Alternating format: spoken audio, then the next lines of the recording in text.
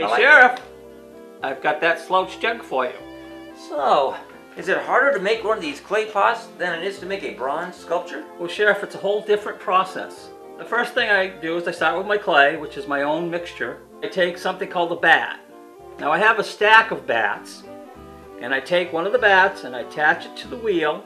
I have to center the clay into the center of the wheel. And to do that, I put my hands on the clay and I bring the clay up in the air with equal pressure. And then when I come down on the clay to bring it down is when I'm actually centering it. I see. And I'm pushing in and down.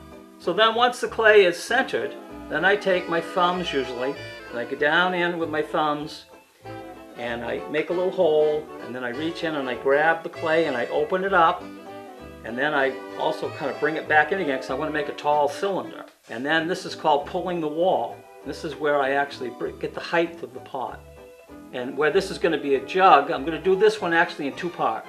Okay, after I've made the two sections, I have to let them dry for a while. So that point when it's ready to put back together is called leather hard.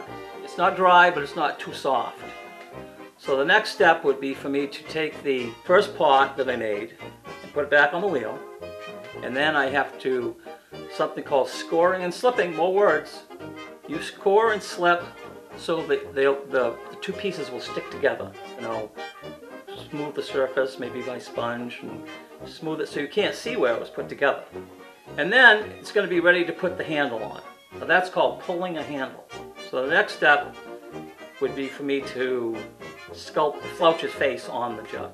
Once I have it all together, I take the jug and it's going to have to dry. And it should dry for a while. Because I don't want it to blow up in the kiln. I'm going to fire it in my kiln. So cook it. So you have to get all the moisture out of it. Have to get all the moisture out of it, and that's called bone dry. I put it in my kiln and I fire the kiln up to about 1800 degrees. And then I let it cool, usually for a day. And then I go back into the kiln, take the pot out. This is where I would start to glaze the pot. The glaze will make the pottery turn to like a glass with colors. I put it back in and I fire it for probably 12 hours. And I fire it this time a little bit hotter. I fire it this time to about 2200 degrees. The only thing left to do at that point is to paint the face of the Slouch. Normally I'd use glaze, but in this case I decided to use some acrylics so I could get some nice bright colors. Well, it came out very, very nicely. Thank you.